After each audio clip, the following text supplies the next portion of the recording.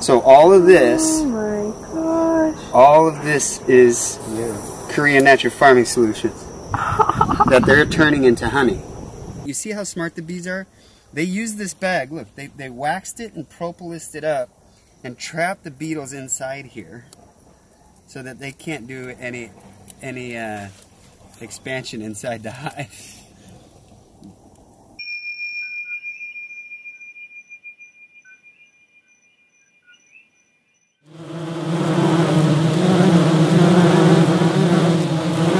Diluted fermented comfrey juice in water. what? Structured water. And they drink the whole thing. And you pierce the bag? Yeah, you poke 4 or 5 puka in there, and they go to town. And they love it. They love it, and then you can look and see the result of what they did, and that They just seem to be more charmed when they're drinking this stuff. yeah. See how calm Sweeter. they are? You could do anything you want to these bees pretty much right now, and they're just stoked. They're so happy, and you know, people are always like, you know, how is it that you can work with bees in the way that you do? And there's no credit for me to take. There's no credit at all for me to take. Wow, they buckled this down really fast. Oh, so you added that additional thing on top so you could kind of drain it over. It's the ghetto fabulous way to feed bees. Like I don't have all the expensive tools to do that. But so all of this, Oh my gosh. all of this is Korean Natural Farming Solutions that they're turning into honey. And so, like if you're fermenting comfrey, well, now you're gonna have comfrey honey. So, yeah, it's magic. So when we ferment it, the microbes like pre-digest it and get out any of the pathogens and like turn it into something that's super medicinal. But then the bees pass it back and forth again, so it's continuing to ferment over and over again. So what is it? Just like, is it micronizing even more? Are the particulates getting smaller and smaller and smaller when the bees do it too? Or? I think they're just super selecting Oh their wow, that's all free comb. microbiome. Yeah, this is all free comb. And this is the comfrey? Yeah. Whoa. Yeah, all this Can we taste it? is freshly sealed. So yeah, we'll taste it. So remember that honey is antibacterial. So I don't care what you have on your finger, it doesn't matter. It's officially clean.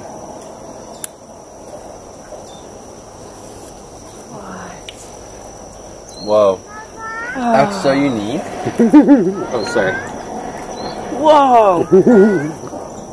That's fermented comfrey, right? Dripped on it. And you can tell how fresh this is. So look at this side. That was already done before I put in the comfrey. And then this is all new. It's like super fresh. It's soft.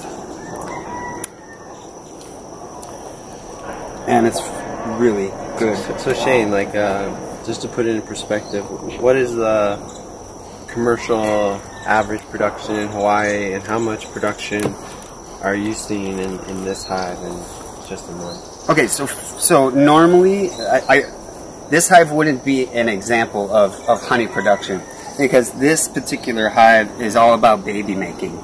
And this yard in particular is all about baby making. It's like growing the microbes, growing the bees.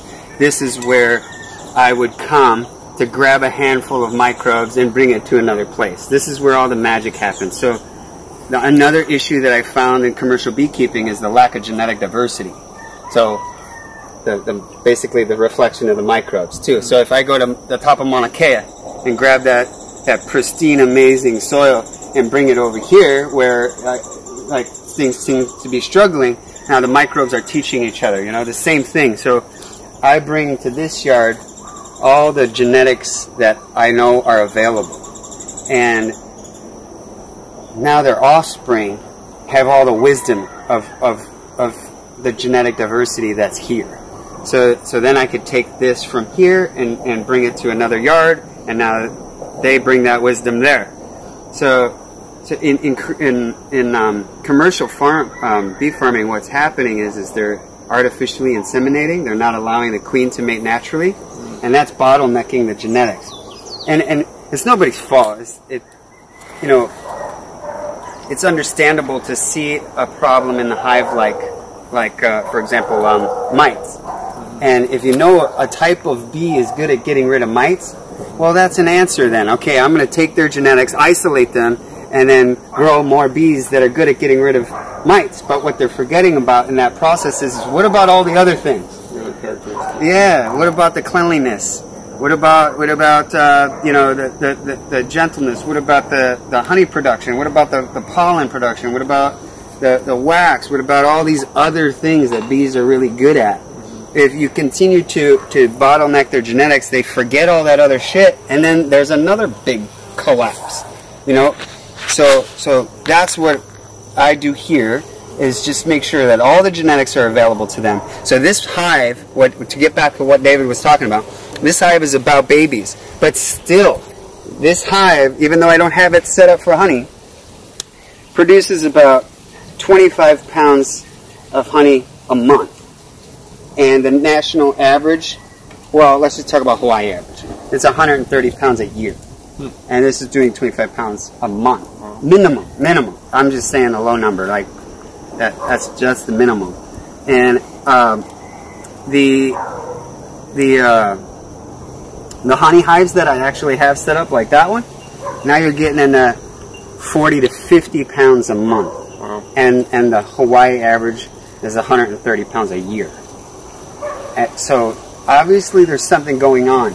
And I don't use any chemicals. All the commercial beekeeping companies use chemicals or some kind of treatment to get rid of the mites or the beetles. They use roach poison in the hives, all different kind of things.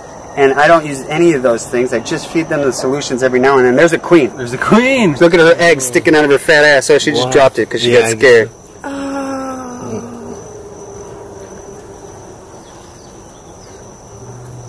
So that's another magical sign that you know, like, you could just say that's, yeah, you could just say that's a coincidence, but, you know, the experience of seeing the queen is yeah, it doesn't happen all the time. Yeah. Because there can be 200,000 bees in this box. There's about 55,000 to 65,000 bees in this hive. In this one, yeah. Oh, they're down below too. It's double stacked. Yeah, see that inside. And normally there would be an excluder. So that's the thing too, is I can show the world that I'm doing things almost identically as commercial beekeeping, including foundation, plastic foundation in the hive, doing it almost exactly the way that they're doing it, and not using chemicals. I'm not using chemicals. And that's what I aim to influence in commercial beekeeping. You know, I just want to show them there's another way. Because honey is meant to be medicine, not toxic. I want to give my children medicine. Awesome. So yeah, we got really lucky right now to see that. And you see her butt too. That's a like genetics. I can see her genetics by looking at her colors. You know, everything that she brings to the table. Like I know that she's really genetically diverse. Should we point at her again? I mean, I see her on there, but yeah, there. So she's this nice big bee with a bigger butt. So the bees appreciate her pheromone too. So the way she smells. So like David touched her, so that one bee's like, "What the? Let me clean you." Wow. And if she ever slows down, the bees will recognize, help her out, and either create a new queen or do whatever they need to do to get her back in action. And we just had a bunch of rain here, so that's another reason why I gave them this, because I don't normally give them this. It's just available to them out in a little bowl, and they have access to it that way. But yeah, you know, they weren't able to forage because of all the rain here recently. Right. So her production went down because she's that smart. She's like, well, I know there's not enough food to feed all these bees, so I'm gonna slow down a little bit.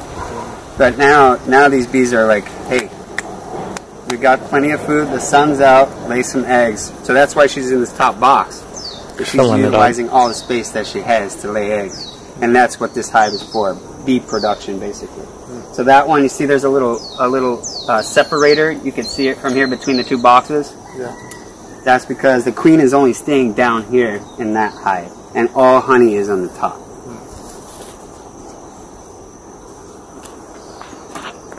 And happy bees make more honey. I mean, that's the bottom line. I mean, I'm so happy. I feel like I could work all day long. I don't even consider what I do work anymore. I'm so happy to do this, so excited to do this, that I don't ever feel like I'm losing any energy whatsoever. I'm gaining. I just think it's crazy how mellow they're being with how, like, with the queen on the top. I mean, usually, like, they're mellow on the top when the queen's excluded, and then when you get close to the queen, they'll change their pitch. You can hear it. And the bees will, like, start to circle around her, but with this, they're just like, whatever. She was exposed even by herself. Yeah. What a whole new world. Did you find the tweezers? I did not find the tweezers, but that doesn't matter. It's a bee to the hive is a cell to the body. Bees are constantly dying and being reborn. No need to feel guilt about squishing a bee or killing a bee.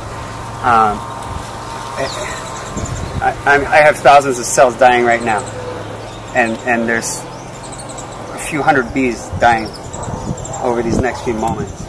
And you know, we didn't do anything to them or anything, and it's just I don't think you squished any or anything. I think I squished one. One? Yeah. And that's, you know, I'm not purposely trying to squeeze and kill bees and so on and so forth. You know, I'm doing my best to... Killing one is pretty good. I mean, most people, I would imagine, if you're working a hive fast, you would smash a whole bunch. Yeah, I worked in commercial beekeeping, and each hive I'd kill several hundred to several thousand. Just each time you touch them. And typically when you open up a commercial hive, you'll, like, in this hive, you'll see all the diversity. Like, there's bees with, like, all black. There's bees with, like, a little bit of yellow. There's bees that have, like, a lighter brown and a fuzz to them. The drone and the male bees, there's, like, big black ones. There's yellow ones, and they're all different genetics. But typically, if you open up a commercial hive, all the bees will look the same, and you won't be able to see a difference. They'll all look like one type of bee. The crazy thing is when there's extreme weather, the queen's so smart that she recognizes the bees that are good for, like, that will actually work in the rain and the cold, and that's the German-Russian genetics. So you'll come to the hive, and a bunch of bees will be all black, and that's because the queen's so smart. She knows I better lay eggs that are conducive to this environment. That's how smart she is. She's aware of the semen that she's collected, and that's why another reason why we can't be artificially inseminating bees. If she doesn't know what's inside her, how can she fend off all the crap? You know, how can she give the bees the best tools to do their job? And what is their job? You know, you could say a million different things, but the bottom line, I know their job is to make love for the plants and the trees. That's their only, you know, that's their major purpose. The bees are the conduit for the lovemaking that the trees and the plants can't make. They can't do it. So that's what the bees are doing. So the vibration in the honey is the love frequency, you know. So it's medicine in the physical sense. We know that because it's good for you, right? But the more potent, powerful medicine is when you put love into your body. It's fixing everything. You know, I don't care what you have.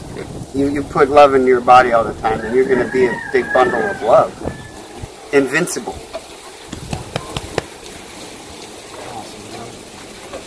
So